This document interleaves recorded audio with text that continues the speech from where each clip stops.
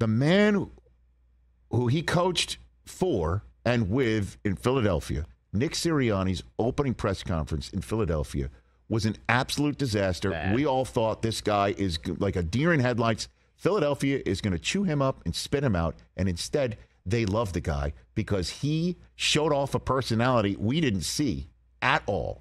And then, he starts talking about you got to water and fertilize and all that sort of stuff, and we're sitting there going, what is this guy talking about? What? The guys in that locker room must be looking at him saying, who are you? And what are you talking about? And now look at him. So we have to have this caveat because Gannon's coming out of the box the same way we were all thinking about Sirianni. That's true. 100%. And the fire has been friendly because it's videos the Cardinals keep putting out. When he met Rondale Moore going, pew, pew, pew. Like, boy, fireworks, sparks. And you're like, what? Pew, pew. How are you, fellow kid? It's, what? And he's not even 40, right? And then again, I can't get past this. The video the Cardinals put out through Schefter, like one of the biggest megaphones out there in the social media world. For their in-house, I guess, Hard Knocks. I still don't understand this. This moment of Jonathan Gannon talking to his players. Welcome back. Who drove over here? Quick, let me see your hands. Who took the bus? Did you have fire in your gut? Did you? We're here for a reason. Don't get that twisted.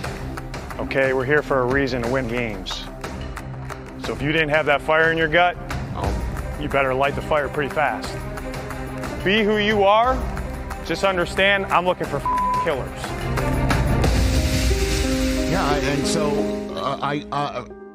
honestly, it sounds like, and it looks like, I'll give Jeff Darlington credit. He's the one who put it out there. It's like Kendall Roy is the coach of the Cardinals. And when you are not serious people. That's the way we're reacting, like Logan. Because we're like, what? I have truly asked so many people in our business, scouts, analysts.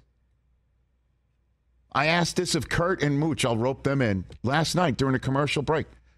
What does that mean? Is it good to be on the bus because you're part of a team?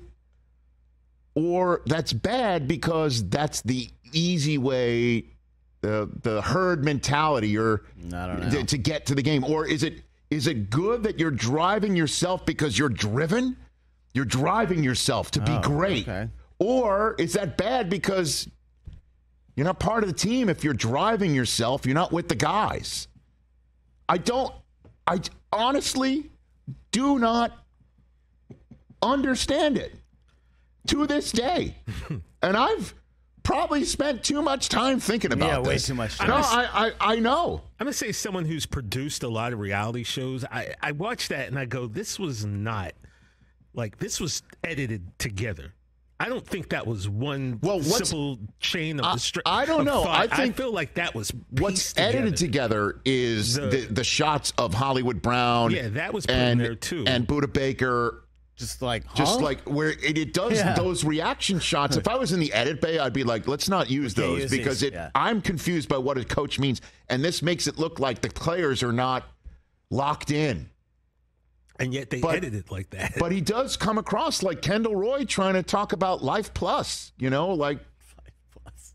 And this to me is a big setup because one of the things that's out there, in all honesty, is Caleb Williams out here in Los Angeles. You know what his dad said? Because we're assuming that if this goes the wrong way, let's just say the bus is the bad thing and they take the bus in the 2023 season and they're first overall. Did you see what, Caleb Williams, it came out last week, was maybe considering not entering the draft. And his dad told GQ magazine. Yeah, big profile out today. Right. That the system is completely backwards in the NFL. saying the way the system is constructed, you go to the worst possible situation, the worst possible team, the worst organization in the league because of their desire for parity gets the first pick. So it's the gift and the curse. So if there's not a good situation, the truth is he can come back to school. Now, that's true. He can do that. And my point also is Carolina wound up being first on the clock, didn't they? Yep. Because they traded in. Now, nobody's going to give up the pick for Caleb Williams. But the Bears were first on the clock. Were they first on the clock because they have a horrible organization? I know Bears fans, you don't answer that, but I don't know. I kind of dig Ryan Poles and Eberflus. You can't say no.